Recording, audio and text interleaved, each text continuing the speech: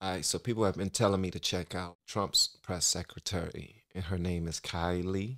And if I'm talking funny, it's because my throat has been feeling some type of way for the last few days. I haven't been doing a whole lot on camera because of that. This is Outnumbered. Hello, everyone. I'm Emily Campagno, here with my co-hosts Kayleigh McEnany and Harris Faulkner. McEnany. Also joining us today, Morgan Ortegas and Jimmy Fela. Okay, Jimmy, you messed it up, bro. We got all these beautiful women, and you pop up on the screen. We got 3 beautiful women that I thought I was going to be treated with. Nothing but the beauty of the ladies. Oh, yeah. And then you pop up on the daggone screen. Now, breaking new developments in the deadly Uvalde school shooting. The Texas Public Safety Director testifying just a short time ago that law enforcement had enough officers on the scene to have stopped the gunman 3 minutes after he entered the building, and calling the law enforcement response, quote, an abject failure. The stunning new details come as we get the first chilling images from inside the school that day. This surveillance photo you're looking at shows cops with rifles and ballistics shields in the hallway, but they waited another hour to storm the classroom. This photo was taken at the scene. See, that's the thing right there that I don't understand. And I've never been a police officer. I've never been in the military. So I'm not going to jump ahead of myself. I don't know what the protocol is. But come on, man.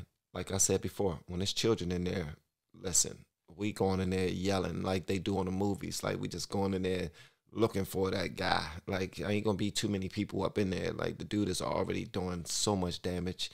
Anyway. Same time, but now you see it's a different angle. And it also highlights that officers were ready to go in, but didn't. And at the end of those 77 minutes, 19 students, including the daughter of one of the officers stationed there in the hallway, and 2 teachers, were dead or dying.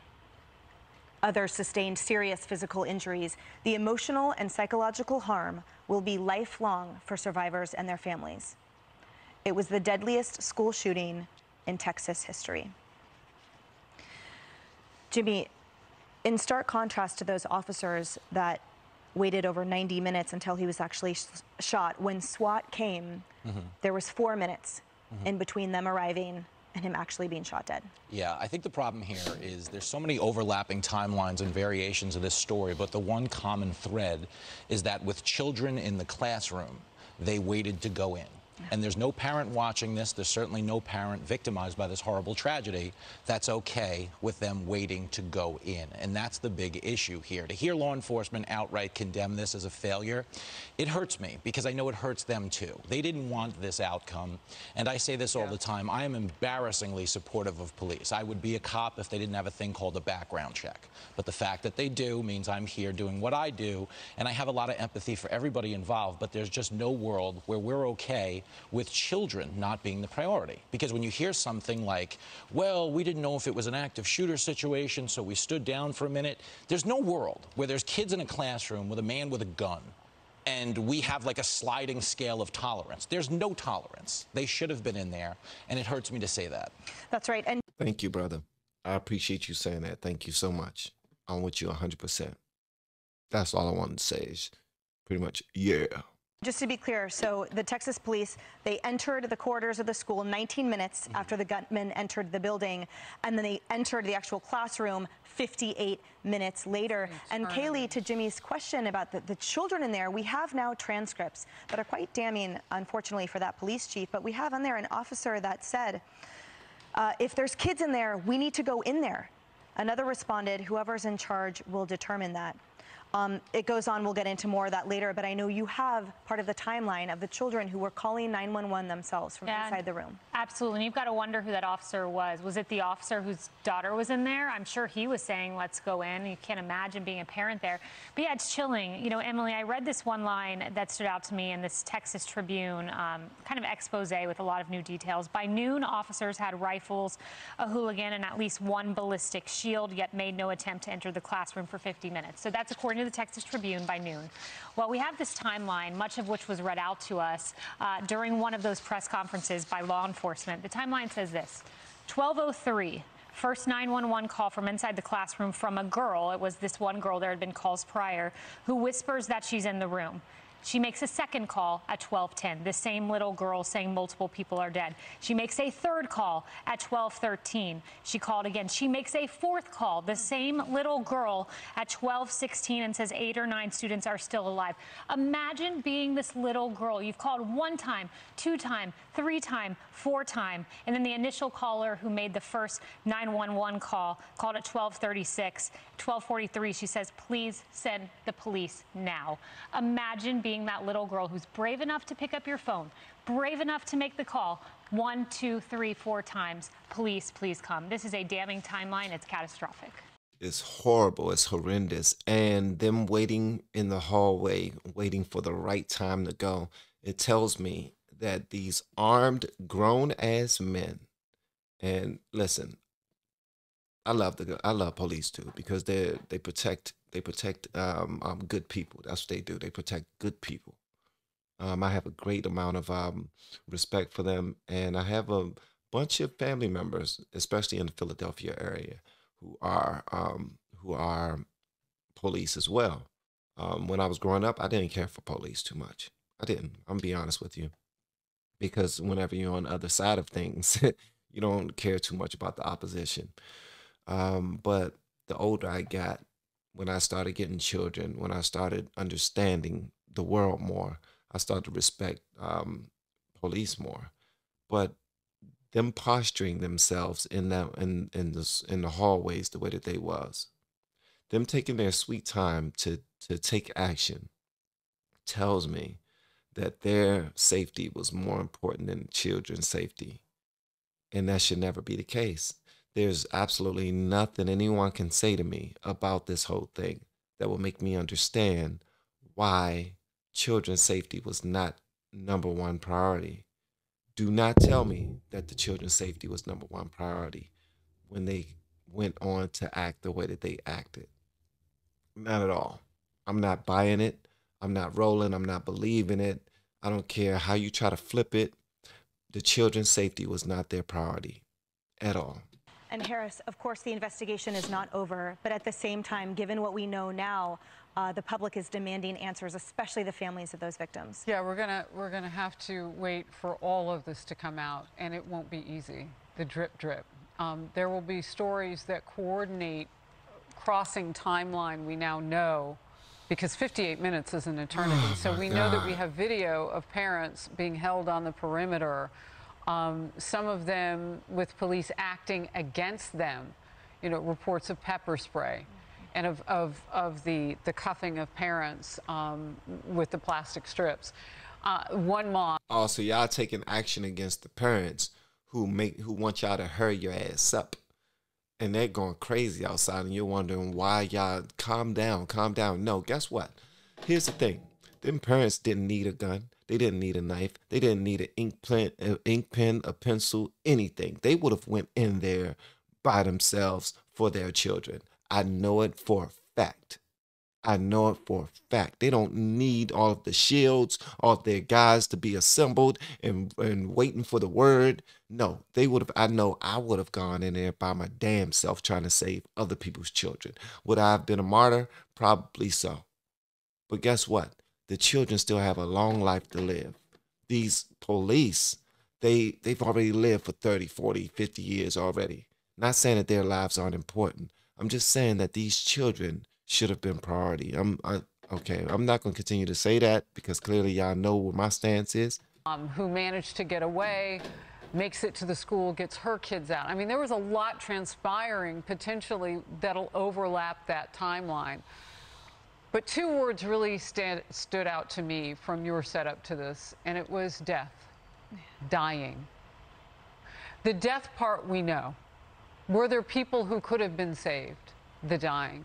And listening to that child and what you just recounted too, Kayleigh, there's another word that stands out, and that's bravery. We're the home of the brave. Where was the bravery of these men and women standing outside with uniforms? You go toward the gunshots. You do. And if you aren't brave, sit down and let somebody go who is. That's right. And Harris, Morgan, there were officers that absolutely acted heroically. I think what we're starting to learn from the drip, as Harris mentioned, was sort of the bureaucratic constraints that some fell under. But however, officers who got to the scene immediately evacuated children in other classrooms. When other officers failed to do so, there were officers fighting to go in the classroom. I'm sorry. Do you have to be beautiful in order to be on their show? Because this is listen. Whenever I'm focusing on a topic that's kind of uncomfortable, I start focusing on other things, blaming on the ADHD, which I've never been confirmed to have. but I'm just saying, it's like everyone on the show, for real, everyone. We certainly have the transcripts and testimony and witness reports of such. So absolutely, including and especially the bravery of that SWAT team, the Border Patrol SWAT, that resulted in the death of that shooter. So there was, while there's immeasurable tragedy, there is also immeasurable heroism, albeit perhaps a bit disproportionate from that day. Morgan. I think that's right. I keep the number that keeps ringing in my ears is when you ladies were talking about at least 50 minutes that the parents stood there. I just think about, as a parent, standing there for 50 minutes, 58 minutes, whatever the timeline ultimately ends up being, and hearing the gunshots and knowing that your child is in there. I can't think of anything worse. And while we have some really amazing local reporting going on in Texas that's getting this out, the drip that Harris is referring to, I also think has to be incredibly psychologically damaging for these parents, because every other day you're getting confirmed your worst fears possible, that the people that were supposed to protect your children didn't. And so that's why I think we need to keep pushing. While the local reporting is fantastic, we have to keep pushing for full accountability, for a full report, so that this never happens again. I mean, what about, again, and I don't want to second guess, the cops until we get that full report, but you think about flash grenades or the riot gear that the cops have, or tear gas, something, anything to have disabled the shooter instead of it taking almost. Why do people always like to be politically correct? I am questioning the cops. I apologize. No. Matter of fact, I don't apologize. I'm questioning them. Sorry, they don't pass the eye test. They're there in their gear. They're squatted up and they're taking their sweet time so that they can go in there like this is a tactical exercise. No, people are in there dying. Get your ass up in there. Period. How fast can you get up in there? Come on, man. This is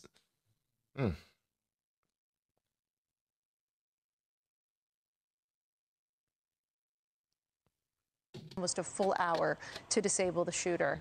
And so that's the accountability I'd like to see. When are we going to get the full and comprehensive report? But where is the line, my life for yours? That's right. I mean, I don't want to turn it to, I'm not going to prophesize, because that's not my role. The Lord hasn't called me to do that. But I am a witness by trade. And where is that person? There's always one in a disaster, in hurricanes, tornadoes I've covered. That person who decides my life for yours, especially for a little one. And if they were arguing about bureaucracy, that to me isn't an argument. Shoot me in the back as I go rescue people. Like, where is that person?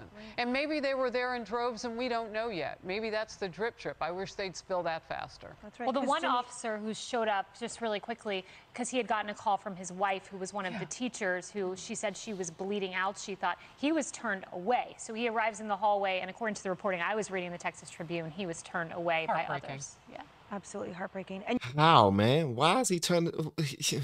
He was called there by his wife. He was one of the first on the scene. This dude clearly has a gun. Get in there and do your thing. I'm sorry, man. Let me just be quiet, because clearly I don't know what I'm talking about. But come on, man. Come on. And in the I don't know if it's the manual or the charging papers essentially for law enforcement there, it specifically says if you're not prepared to give your life for others, perhaps this is not the right calling for you. And I think, unfortunately, despite or no matter how much training there is and how much logistics and factors and assets in these school districts that we have, sometimes you can't test the measure of a human until that moment. And that's the most frightening part. All right, man, that was wild. I mean, listen, I get a bit emotional when it comes to the kids. I do. And I will put my life on the line for children. And everyone says, you wouldn't know unless you was in that situation. Nah, I've seen I've seen people risk their lives many times for their children or for other people's children, jump in the way of cars, stand in front of a daggone bear if their children, like I've seen people fight their children away from, fight like huge animals away from their children, pick up cars when the adrenaline calls for it. At the end of the day, man, we got to try to figure out what's most important. And I think that that the children are definitely priority when we're talking about levels of importance. But that's just me, though. Y'all let me know whatever it is you want me to know in the comments below. And if you have yet to hit that subscribe button, please make sure you do so on your way out the door. Once again, guys, I'm Van, and now we are all the LFR family, and I look forward to seeing you on the next video, hopefully inside the Patreon as well. Y'all have been amazing. Love y'all. And only moved because these things started filling up the screen. All right, love y'all.